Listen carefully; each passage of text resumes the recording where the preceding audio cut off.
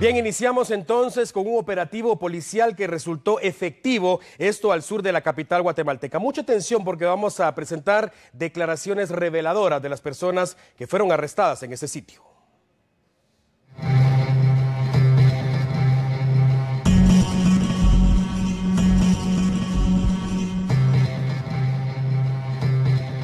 Las acciones fueron efectivas en la zona 2 de Boca del Monte, jurisdicción de Villacanales. La policía, después de varios meses de investigación y gracias a la denuncia de vecinos del lugar, logró ubicar un reducto de mareros.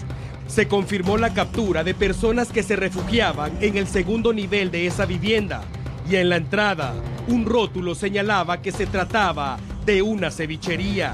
Decomisaron una escopeta, un revólver, gorros pasamontaña, municiones y 18 celulares. Se cree que planificaban un atentado armado contra comerciantes de la zona que se negaron al pago de extorsión.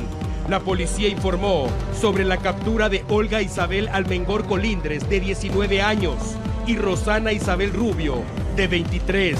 Estaban acompañadas de 3 hombres menores de edad.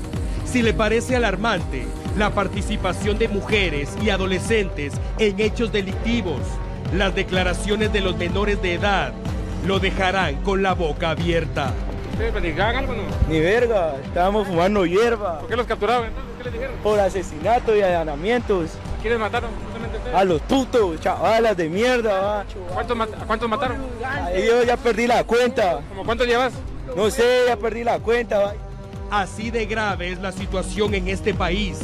Mujeres y menores de edad que aseguran integrar maras y estar dispuestos a matar a sangre fría.